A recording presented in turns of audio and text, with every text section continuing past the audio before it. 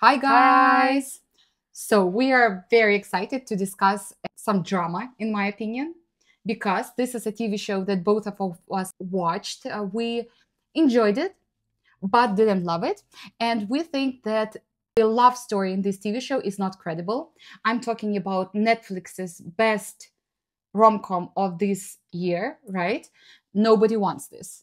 So, this rom com sparks a lot of debate. Why? Why? Because Adam Brody is going to be a head rabbi in this rom-com, and he falls in love with a girl that is atheist, a feminist, Zero Jewish. zero Jewish roots, and she is vocal about this. And She's also very outspoken about her dating and sex life because she in has her a podcast with her sister. sister, and they fall in love. Debate is, would the guy in real life, as it was shown in the rom-com,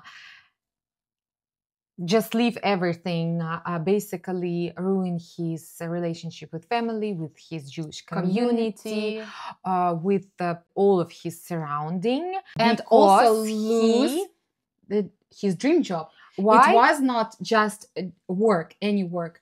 He said that he dreamt of becoming head rabbi since he was a very young boy. Why? Because at the end of the TV series, he says to her that I'm quitting.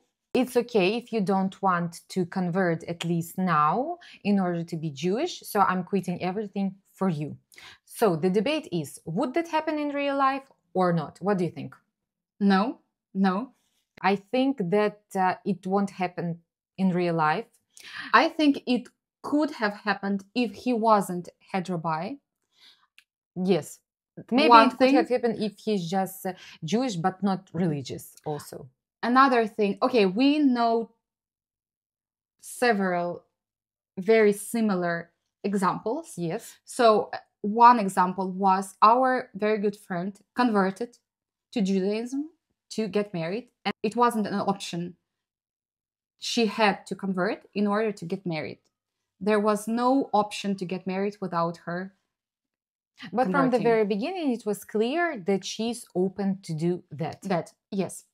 Second example is another friend who didn't convert, but even before she had a choice to convert or not to convert, his community turned away from him because of him dating non-Jewish girl.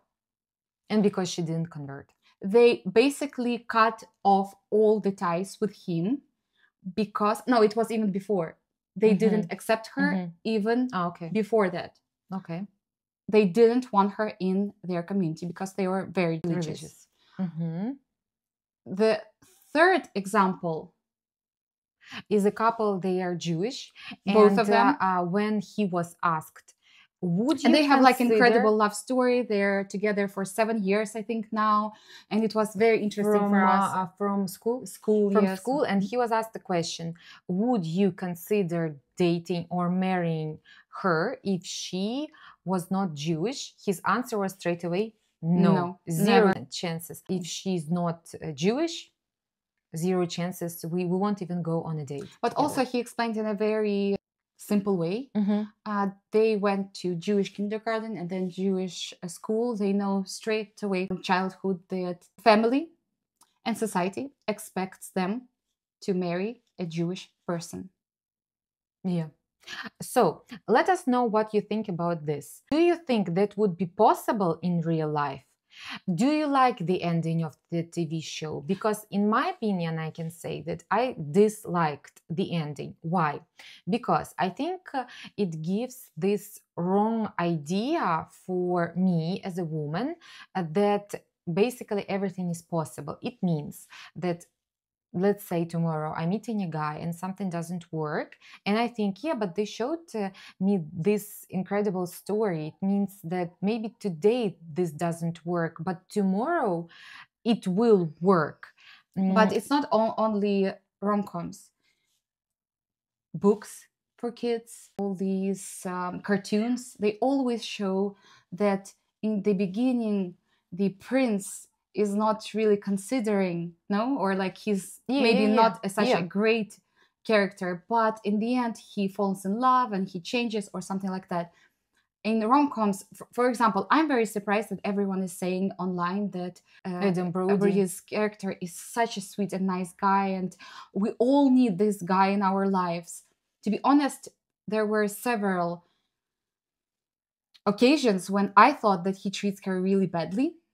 And this is what I didn't like, because it gave the idea that, okay, he didn't treat her nicely now, but in the end, he gave up everything for her. Yeah. So the girls are watching these movies with the idea that, okay, today this guy is not treating me nicely, but in the movie and in the TV show, it always happens. In the end, they are happy together. But doesn't work like that. You can't let someone else treat you badly with the idea and hope that tomorrow he'll change and everything will be very good, because Adam Brody did it. One of the examples when he treated her badly was when they went to this camp and he didn't want to show her to other people. They were supposed to make a picnic outside. Then he brings food inside and he says, maybe we can stay, but picnic inside is amazing. It would be great if we do picnic inside. For me, it's awful. After she canceled a very important work meeting in order to spend this weekend with him. Yeah, this is just horrible, honestly. It's like, to be honest, there were several what other examples like that you didn't like in the I think that's he should have asked her way earlier. I didn't understand when she at first said that it's okay for her to convert. He told her, but you're doing it because you really like this idea, right? Yeah, you're not doing it for me. And it's like, really?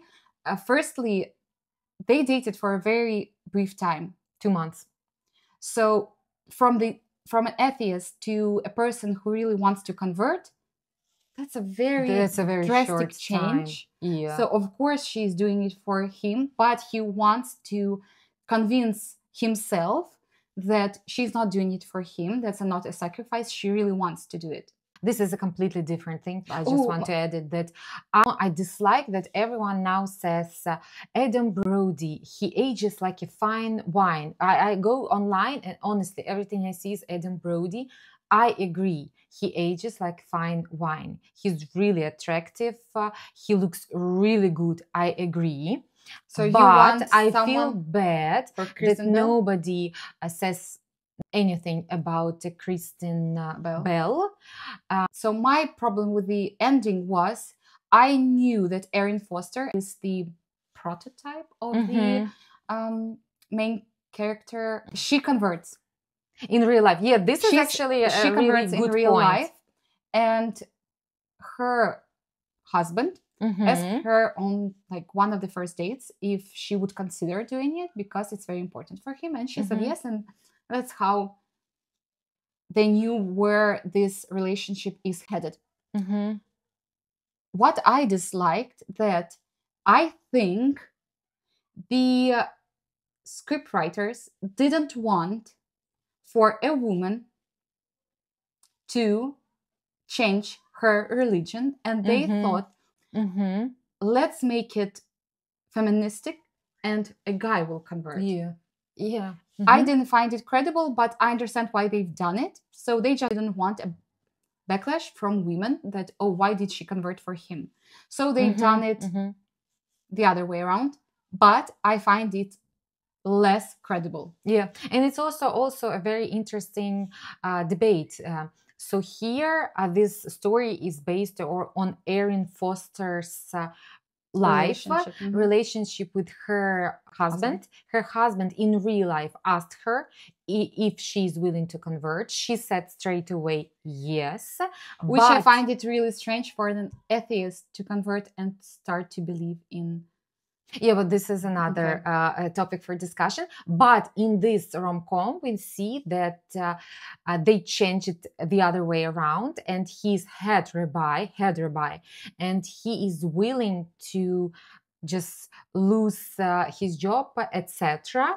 I do agree, and I do understand why they did this ending, and I think it's also good that now they show these stories when not not only women have to convert, or because she would have to sacrifice her career for sacrifice, sure. yeah. There's no way a wife of hetero bi can tell about her dating and sex experience, because also in the podcast her sister complained that she is very boring now because she doesn't want to tell anything. And in the beginning she was very proud because she said that everyone should be very honest, and there is nothing bad in being honest and telling everything the way it is. It is great that they did this ending, because in real life mostly women sacrifice career, everything in order to be in a relationship. So here it's great that the example is vice versa, but it's still,